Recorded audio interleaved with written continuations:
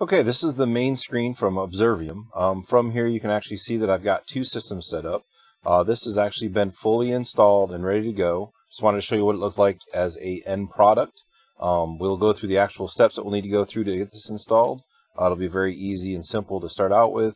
So we will go to that part right now, but I just wanted to show you what we're looking at to get to as kind of a final outcome. Here we can also see the health of the systems. There's actually the main dashboard. We see we've got two devices up, and then we can actually go into each individual device and see what our memory is, what our networking is over the last 6 hours. So we get some pretty good information from here, and I think it's a really good and useful thing for your Raspberry Pi that you can use and set up.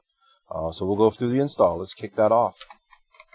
Okay, the biggest thing for the Raspberry Pi, initially what you need to do is you need to install the Raspberry Pi Imager. You can do it multiple ways, but I find this to be the easiest. So basically you just go to the Raspberry Pi software. You'll click on the download link here, download for Windows. If you're running Windows, Mac, or Ubuntu. Once you download it, you'll install it. And once it's installed, you will get this once you start it up. What we're going to do here is we're actually going to do an initial install. So here we're going to choose our OS. We need the other because we really don't want a full desktop. We want just a stripped down, which is called Raspberry Pi Lite. And then next we'll choose an SD card. We install this SD card. It's a 16 gig. We know it's the right one. So we're going to select that and we're going to write to it. And once you do that, it will destroy everything and erase everything off from that device. So make sure you select the correct one. Currently now it's writing that image over to the SD card.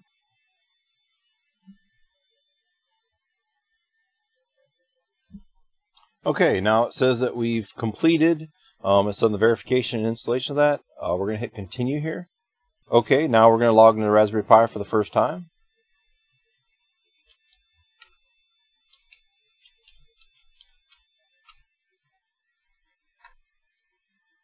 And we're logged in. I'll make this so you can read it.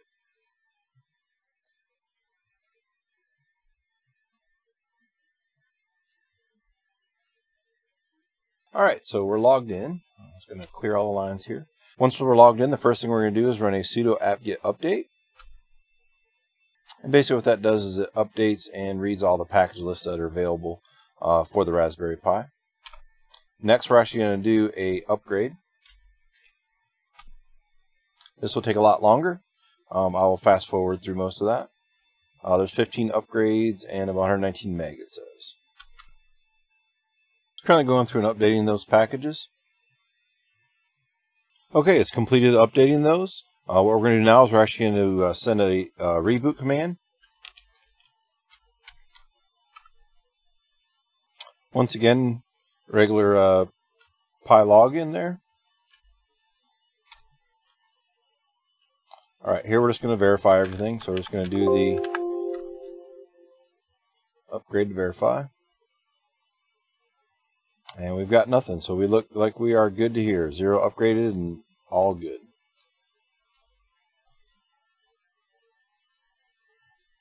Okay, next we're actually going to use wget to get the install off from the Observium. And that's this little command here.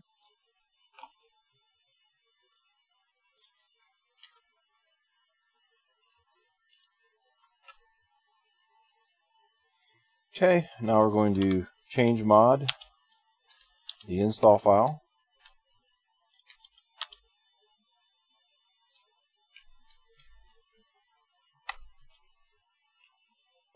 Next, we're going to actually change to root.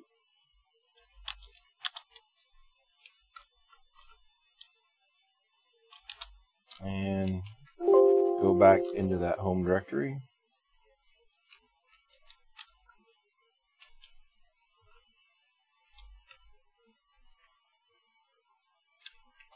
And from here, we're actually going to run the installer. From here, we're going to select one for Community Edition. Here we need to put in our MySQL password.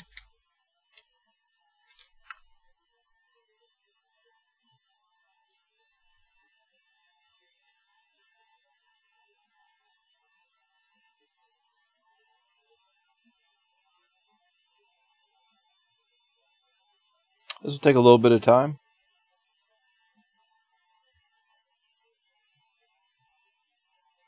Okay, once that's been completed, it's asking for a username. This will be the one that you log into with.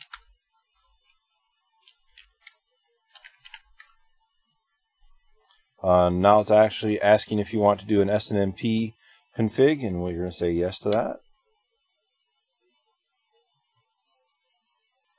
And now it's asking, do we want to install the Unix agent? And we're going to say yes to that as well.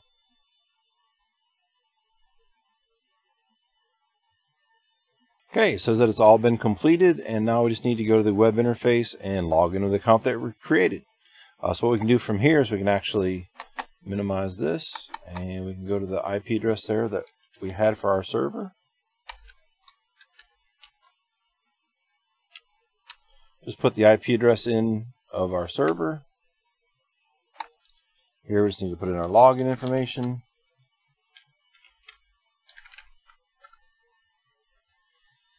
And we are logged in.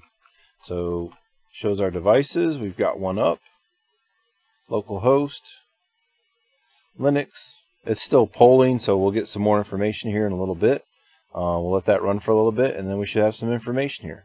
That's pretty much the install. Real nice and easy, and that's pretty much it for this part of it. We will add another server. I can show you how to do that real quick. Basically here what you do is you go into your devices, all devices, and we're going to add a device. And this one here is going to be our server at 10.11.1.120 for me. VCC UDP, that's fine. We're going to use public and add device, or I think this is Observium actually.